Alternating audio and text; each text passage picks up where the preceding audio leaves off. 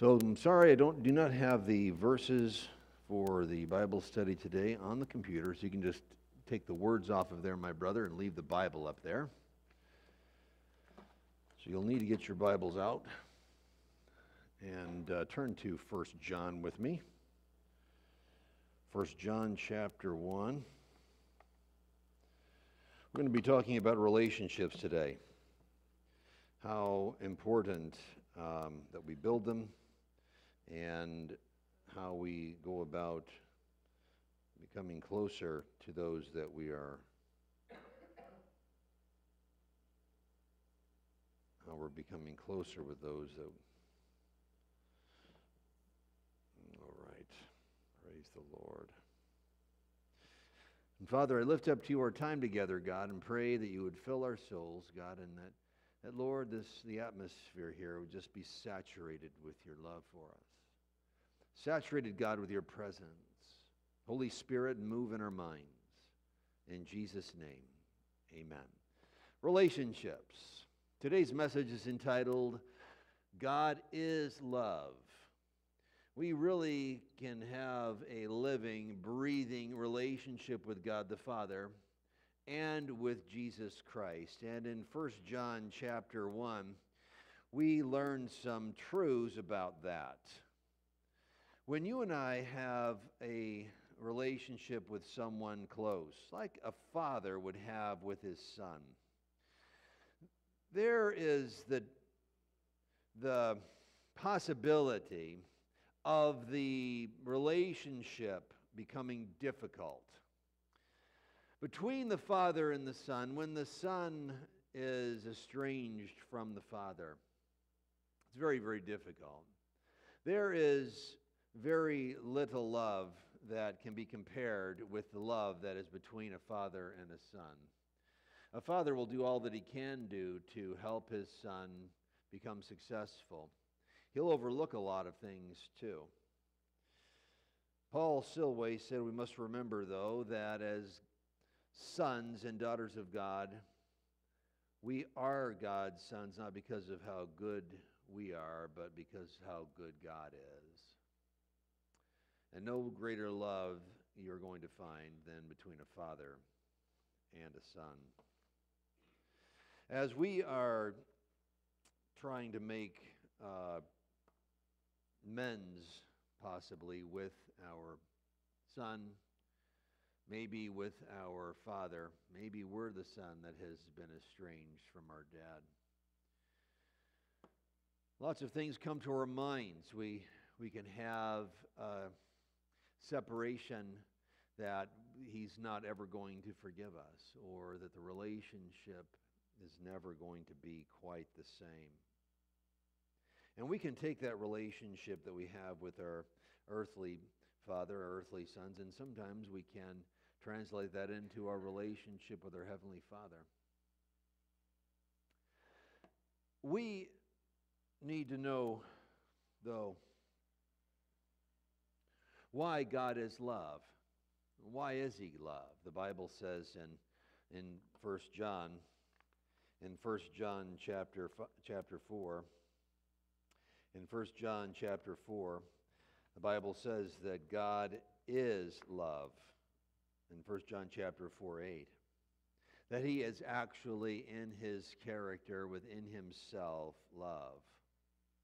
In 1 John chapter 4, verse 7 and 8, the Bible says, Beloved, let us love one another, for love is of God, and everyone who loves is born of God and knows God. He who does not love does not know God, for God is love. So this relationship that we have with God, as God being love, translates into the love relationship that we have with other people. But we must know how it is that God is love within himself. If you turn your Bibles back over to 1 John chapter 1, in verse 1, the Bible says, That which was from the beginning, which we have heard, which we have seen with our eyes, which we have looked upon, and our hands have handled concerning the word of life. John is describing God from the very beginning. Now, this is before the creation. That way back in the beginning, he has heard this relationship that we can have with God. He has seen it with his own eyes. He's looked upon it with his own life, and he has actually handled this love concerning the word of life. And this life was manifested. It was shown to us. It was brought before him physically. And we have seen this relationship. We bear witness with this relationship and declare to you that eternal life which was with the Father and was manifested to us. This eternal relationship then that Jesus has with his heavenly Father was an eternal one, way before the creation. And this relationship was with the Father. So this is showing us that Jesus Christ is not the Father, and the Father is not Jesus Christ. Though they were both in eternity past, before anything was created. Jesus is called eternal life in John 5:26, for as the Father has life in himself, so he has granted the Son to have life in himself. This is the relationship that the Father has with Jesus Christ. In John 5, in John 14:6, Jesus said, I am the way, the truth, and the life, and no one comes to the Father except through me. This is the relationship that Jesus has with his heavenly Father. That it's eternal. It was way in the past, before all creation. And Jesus' relationship with the Father in John 17:24 says this, Father, I desire that they also whom you gave me may be with me where I am, that they may behold my glory, which you have given me. For you loved me before the foundation of the world. Jesus is saying that this is the relationship that I want to have with people. I want people to have the same relationship that I have with you. I want to bring them into that. The question is then, what is that relationship that Jesus has with the Father? In Micah 5:2, the Bible says, But you, Bethlehem, Ephraim, though you are little among the thousands of Judah, yet out of you shall come forth to me the one to be ruler in Israel, whose going forth are from old, from everlasting. Jesus Christ, eternal. The Father, eternal. Both of them one, though they are separate. The Bible again says in 1 John 4:8 that God is love. He is love. And Micah 5:2, we just learned that God is eternal. That before anything was created, God was there. Though just logic will show you that love without an expression, or love isolated by itself, is meaningless. If there is love, but there is nowhere for love to go, then there is no love there. For love stifled all on its own in a vacuum is not love at all. It's just a word. Love needs an object for love. So how is it that God is love, but there was no one there in eternity past to love? Nobody was created. There weren't any angels. There were no animals. There was nothing. It was just God. The Father loves the Son. The Son loves the Father. The Holy Spirit loves Jesus. The Holy Spirit loves the Father. There is this expression of love that is within God and the Godhead. That was a love that God wants to bring into our lives. The same love that God has within himself. Before anything was created, the only love in the universe was between God himself, the Father, the Son, and the Holy Spirit. Genesis 1:1 says this, In the beginning God created the heavens and the earth. Now, this statement in Hebrew is split up into three different sections. The first section is, in the beginning, God. Period. So in the beginning, the only thing there was God. And then what did God do? God created. And what did He create? He created the heavens and the earth. So way back before all this had happened, here is God within Himself, being love and loving within Himself, the Father and the Son and the Holy Spirit. Listen to what Matthew 28:19 has to say about this subject of the Trinity. Go therefore and make disciples of all the nations, baptizing them in the name of the Father and the Son and the Holy Spirit. To baptize souls into the name of who God is. And our subject today is about God being love, being baptized into the very character of who God is in totality. 2 Corinthians 13:14 says this, the grace of the Lord Jesus Christ and the love of God and the communion of the Holy Spirit be with you all. That this relationship would be with us, each one of us. This depth of love that God has within Himself. 1 Peter 1:2 says this, elect according to the foreknowledge of God the Father, in sanctification of the Spirit, for obedience and sprinkling of the blood of Jesus Christ, grace to you and peace be multiplied. That God the Father and the sanctification of the Holy Spirit, the working of God within the believer. What God is showing us today on the very first day of 2017 is that He is inviting us into this eternal relationship with Himself. 1 John 1:3, our very next verse says this, that which you have seen and heard we declare to you, that you also may have fellowship with us.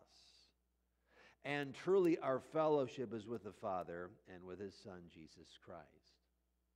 Now this is the key to how God is loving within Himself. The word for fellowship is the word koinonia. Koinonia is a word that means a sharing, a communion, a common bond in life. It's a coming together. It speaks of living, breathing, sharing, loving, having a relationship like that with another person. It's koinonia. The Greek word koinonia is derived from a word in Greek called kanos, which very literally means common in the sense of being shared by all. Now, this koinonia fellowship, my friends, does not always take place when we come together.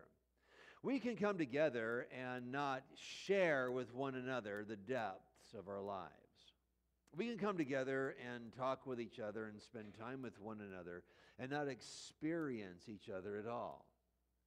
We can be two ships passing in the night, so to speak. But when true koinonia is taking place, it's a sharing of the intimacy within the one person with the other. Acts 2:44 says this, now all who believed were together and had all things in common and sold their possessions and goods and divided them among all as anyone had need. Now this word common there is the word koinonia. It's the word that when everybody came together that they shared with one another what they had. When we come together and fellowship before church, when we come after church and then we don't just walk out, but we sit and talk with one another. It doesn't matter how deep it is. We talk with each other. We share with one another. You've heard people ask you the question, how are you doing? Or maybe you've asked somebody that question and then they want to be kind of snotty about it. And then they say something like, are you sure you want to hear how I'm doing?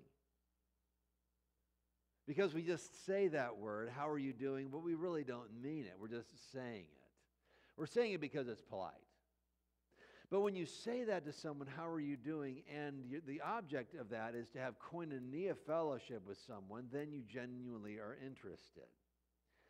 This word, koinonia, then, why is it so important? Why is it so important that we understand this concept? See, we can do it or we don't have to do it. And we can have koinonia with God or not too. God has given us this incredible gift that as the relationship that He has within Himself, that He has given us the opportunity to have the same depths of relationship that Jesus Christ has with His Heavenly Father. Jesus said that all that the Father has is mine. That koinonia fellowship that I have been brought into then is then declaring to me that all that the Father has is for me too. The love that He has for me. The resources that He has for me. Verse 4 then goes on to say in 1 John chapter 1, and these things we write to you that your joy may be full. Why is koinonia so important? So that your joy will be full. We were not created to be alone. In Russia, there was a time when orphans were not being taken care of. There were so many of them. And they were put into a crib and taken care of with their physical needs. But there were so many of them, they couldn't be touched. They couldn't be held. And physically, their brains were smaller. If you take an animal, like a monkey, and you put him into a cage all by himself and just give him all his physical needs, but you do not put him in with other monkeys, same thing happens. And he never grows out of it. We were created to have this koinonia with other people. We were created to have this koinonia with God. That our joy would be full. That we would be experiencing life in the fullest. We are individually brought into this koinonia love relationship with the Godhead. But that is not that it happens just because God has made it possible for us. Just like it doesn't necessarily happen if we do it with each other. Just because it's available doesn't mean that you are enjoying it. Just because after church or during our fellowship time or yet tomorrow when you have time on your own, that the koinonia fellowship is available for you does not mean that you are going to be enjoying it because you're not going after it. See, there's something about koinonia that is really, really important. There's a responsibility that we have with each other, that the koinonia goes both ways. That the love, you see, goes both ways. Think about this. You're having koinonia fellowship with God, and then God turns around to you and bags on you for all the things that you've done wrong. Is that what God does? So I'm going to have koinonia fellowship with another person, but then I share with them the depths of my heart, and they bag on me for all the things I've done wrong. Is that God's koinonia? It's not. That's not the koinonia that I've drawn from the Father. That is a relationship that's birthed here on earth, that is sensual, that is self-centered, that isn't love at all. That isn't love. Is that the kind of love that Jesus has with his Father? That the Father's going to be bagging on the Son and telling him how terrible he is? No. Remember when Jesus was baptized, remember what the Father said to everyone, for everyone to hear. This is my Son in whom I am well pleased.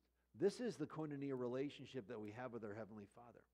And we must develop this koinonia with our Heavenly Father to understand what it is to have koinonia with other people and to enjoy that and to be responsible in loving other people when we come before them for this type of relationship. John 17:24 says this, Father, I desire that they also, whom you gave me, may be with me where I am. Where is Jesus at? With the Father. Where's Jesus at? He's God. Where's this relationship at? Within his own character, within his being. He is three distinct personalities in one. And they are all loving one another in koinonia. That everything the Father has, the Son has. Everything the Holy Spirit has, the Father has. Everything the Son has, the Holy Spirit has. They are all sharing with each other everything about who they are. If you want to know who the Father is, take a look at Jesus. If you'd like to know the character of the Holy Spirit, look at the Father. If you really want to know what the Father is all about, look at Jesus. They all share each other's character, but they're different. And now God is saying to us, I want to bring you into that. I want to bring you into that intimacy that I have within myself. And not only that, but this love now is to be brought into the lives of other people. Let me read to you right from the beginning what we had read there in 1 John 4:7. Beloved, that's us, let us love one another. Let us love the koinonia love relationship with each other. Why? For God is love. If we are going into koinonia fellowship with God, then we must be loving each other with that same koinonia, or we don't understand it. You see, if I'm going and I'm having a disconnect of koinonia with my brother, yet I'm thinking I'm developing that same exact thing I'm doing with somebody else, I'm doing with God, it is not the koinonia that God wants. But when I begin to see the relationship that I have with the Father, and it's open, and He's not angry at me, and I can talk with Him, and He knows my heart, He wants to share His heart with me, and then my soul is being rejuvenated in that. And then I'm going and having that same relationship with others. Listen, everyone who loves is born of God and knows God. Why? He who does not love does not know God, for God is love. He who does not koinonia love other people does not understand the koinonia love with their Heavenly Father, and they're not having it. They're not coming before God with that. The relationship between God and all believers is that they have all things in common with their Heavenly Father. All the resources of each person in the Trinity are held in common with each other and given to each individual believer, all of us. This is the great prize. This is the wonderful prize. The wonderful prize. That we can have koinonia fellowship with our Heavenly Father. This is the great prize. And we can have koinonia fellowship with another human being. Do you know that that's all that humanity wants? To have a relationship with another human being. Doesn't matter. If you only have one, you're rich. You realize that? When you have a relationship with one other human being, that's the kind of relationship you have with God, you don't need anything else. That is why it is vitally important that if you're going to have koinonia fellowship with another human being, you do not marry anybody that does not have koinonia fellowship with your Heavenly Father. Because you will never, ever have the same relationship with your spouse you have with your Heavenly Father. It will never happen. Because they do not know the Heavenly Father. They do not have a relationship with your Heavenly Father. They are not having koinonia with your Heavenly Father. And now you're trying to have koinonia with someone who does not know God. How are they going to relate back to you? Worldly. They're going to be giving to you everything that God is saying, no, that isn't koinonia. No, no, no. And people that just disregard this are in for a world of pain and hurt. They will never, ever, ever know the depths of the love of their Heavenly Father because they are putting a damper on it because they went off and married without regarding the warning. This is the great prize, or koinonia fellowship with God and with each other. Now, Jesus has invited us to address God then as our Heavenly Father, just like He does. You see, there are people that have a koinonia relationship with their Heavenly Father, and this relationship now has developed in my life, and I've seen it. I have seen it. I've felt it out of that man. I know that he is in fellowship with the Heavenly Father. And the love that I've received from that man is the koinonia fellowship that is empowered by the Holy Spirit, and I feel it. And because of that, he's invited to have koinonia fellowship with my wife, to have an intimacy of relationship with my wife. And I open it up, and I'm okay. The Jesus is saying, I want you. See, that's a gift, by the way, because I don't do that for anybody. I don't trust anybody like that. No way. Jesus is saying, look, I trust you. I want you to have this relationship with my Heavenly Father. I want you to have the depths of relationship that I have with my Heavenly Father. I want you to call Him Father. It'd be like me saying to another man, I want you to call her your wife. That won't happen. But it's like that. The depths of relationship that I have with my wife, pretty deep. And the depths of relationship that I have with Jesus and His Heavenly Father is much deeper than I have with my wife. Much deeper. It's a relationship that Jesus is saying in Matthew chapter 6, verse 9, in this manner, therefore, pray, our Heavenly Father, our Father in heaven, hallowed be your name. This is where God wants us to go. This is the koinonia that Jesus is inviting us to experience. That Jesus Christ is opening up for us because of His sacrifice for my sin. Because of that, now I have this kind of relationship with the Father.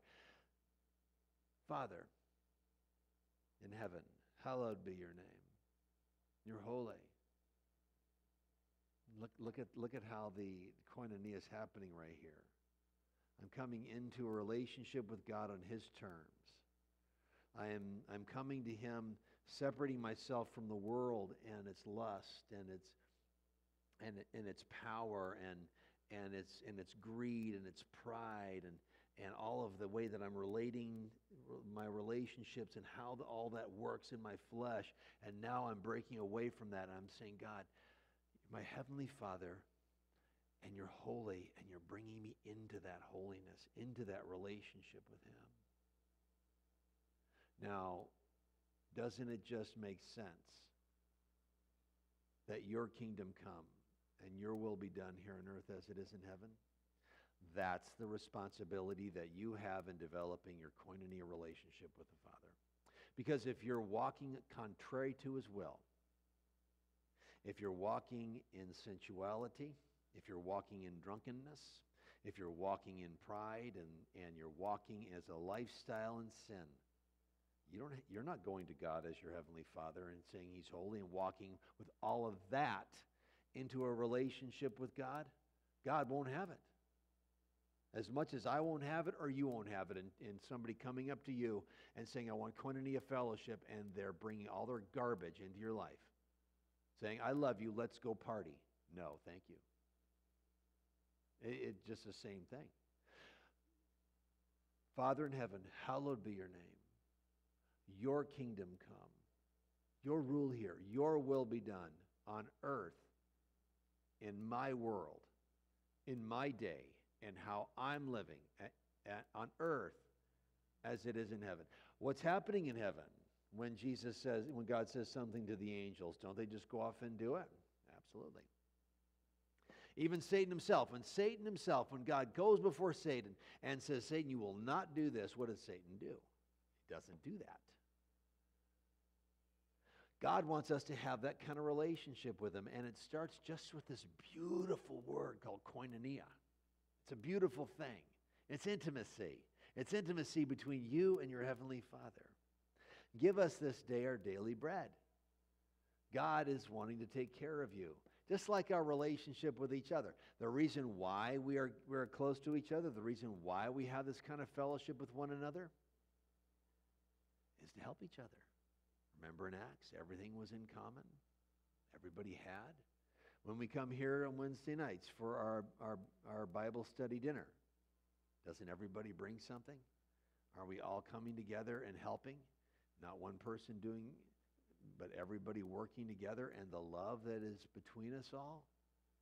It's all right there. Forgive us our debts as we forgive those who have trespassed against us. Forgive us our debts. Forgive us, God, our sin.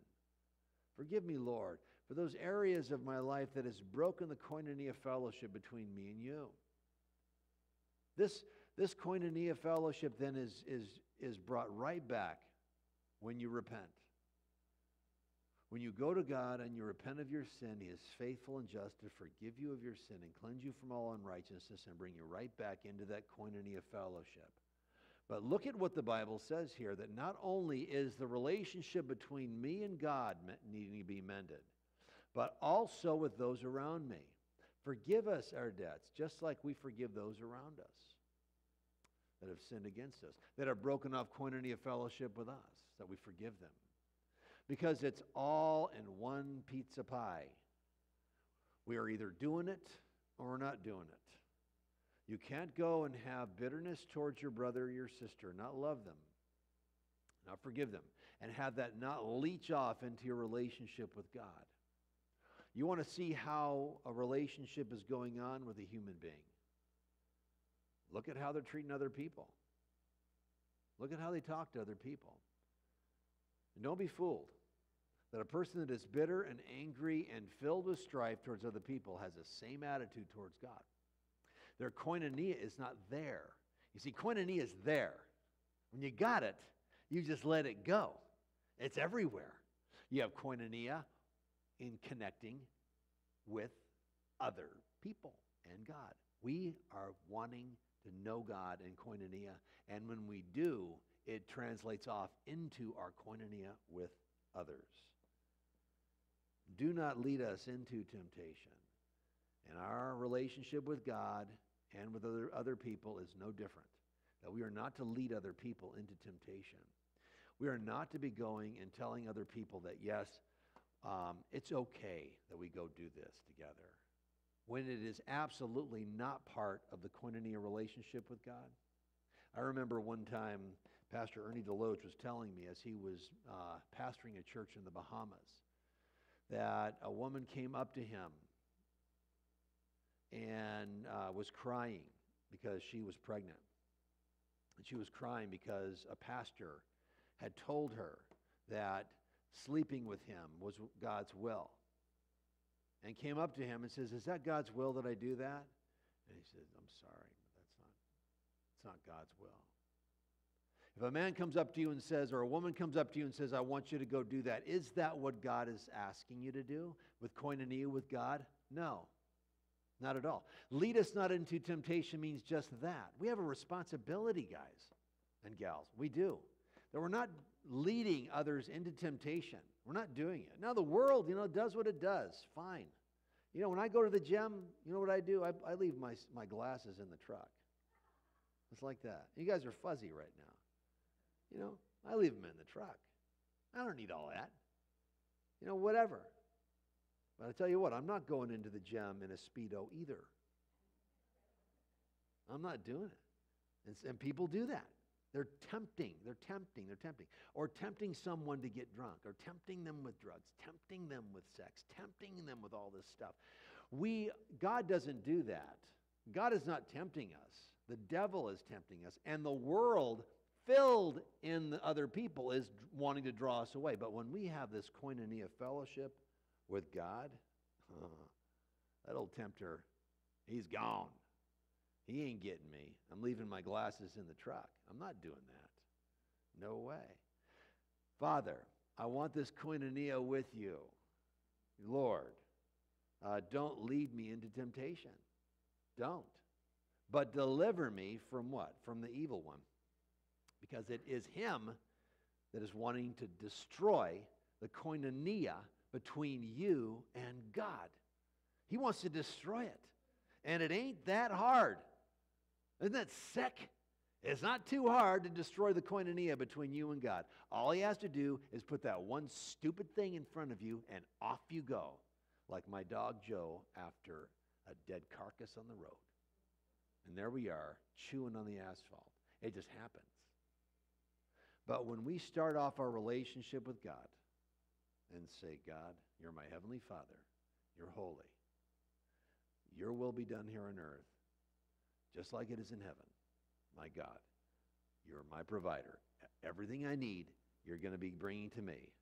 And God, all that stuff that I think that I need, I repent of. I'm just going to repent of it. Lead me not into temptation, but deliver me from the evil one. Why? For yours is the kingdom and the power and the glory forever. It is eternal, guys. This koinonia that we have with God is forever. And he wants us to enjoy this eternal relationship right now and to break away from every evil thing that we're doing. Everything. That nothing that we are doing would be displeasing to God. That we repent of every single sin. That there is nothing that is separating us from our Heavenly Father. If we do not, then we are fooling ourselves. The love of God is not in us. It's not. We really can have a living, breathing relationship with God. We can. He can not only be our Savior, but he can be our closest friend, our greatest relationship. But we have got to cultivate it. If we think we're going to go off and keep on sinning the way we are, that will never happen. And we're walking in here, and nothing is going to change. And you're actually being a problem with those that are wanting to do this. You are. You're a stumbling block if you don't do this. Jesus said, woe to you that stumbled one of my little babies with all this stuff of pulling my children away from koinonia with me. I tell you what, if a man were to come to me and my son, when he was 5 years old, well, he's 20 now, even if he does it right now, and he tries to break the relationship between me and my son, Ben, what do you think I'm going to do? You think I'm going to sit there? How about my wife? If a man comes up and tries to move in between my wife and I, you think I'm going to sit there and let it happen? You think? Think again. And our Heavenly Father is even grander than that. It's koinonia that is within himself. I don't know if you can really get a hold of that picture of the koinonia within God himself. It's perfect. And he brings us into this relationship with him. It's bizarre to me. I'm awestruck by it. You and I are invited to experience this for ourselves. The same relationship that God has with himself can be with you and I. Imagine what life would be like. Imagine what your life, what my life would be like. If on a daily basis I am developing koinonia between me and God every day. Get the Lord's Prayer out and pray it. You're my Heavenly Father. It's koinonia. You're putting it into practice. Think about what your life will be like. Think about what your relationships will be like when you learn how to develop koinonia with others that have koinonia with the Father, and break away from every intimate relationship with any human being that does not have that koinonia with the Heavenly Father. Break it off. I'm just saying. I'm just saying, you are in for a long, hard road if you don't. But, listen, if you choose to do that, like a lot of people do, I'm still here for you. In fact, you're going to need me a lot more than the two people that have koinonia. Think about it. You have two people with koinonia coming into church, and there they are, a man and a woman together, like Miss Patty and I. When we come together and we both had koinonia with each other, that was an eternal relationship. It was awesome. And now you have this other couple, and let me see. There's been a few of them. Well, just picture in your mind this other couple that they do not have koinonia, or one has koinonia and one does not, and they get, oh yeah, I got them in my mind, and they come together and they don't have the koinonia with God together, and then they go off and start sinning. What is going to happen with that relationship? What do you think? Yeah. Do you think that the relationship that's filled with koinonia is going to need the same kind of counsel than the relationship that does not have koinonia? Think again. That relationship is hell on wheels. You don't think? Anybody can testify to that? Huh? Y'all just can tell me, yeah, say amen. Say something to me. I need to turn the AC down. You got to get colder in here or what? Help me, please. Help me, please. You know, it's our responsibility. Listen, I'm here as your teacher, right? I'm your pastor. I'm your spiritual leader. I'm here teaching you to go do this. You see your brother, your sister going off doing that. You want to have koinonia. Say, hey, repent of that. I want to have a relationship with you. You can't be living like that. You do it. You talk to them. Hey, and they say, so who are you? I'll just say, well, you want to know who I am?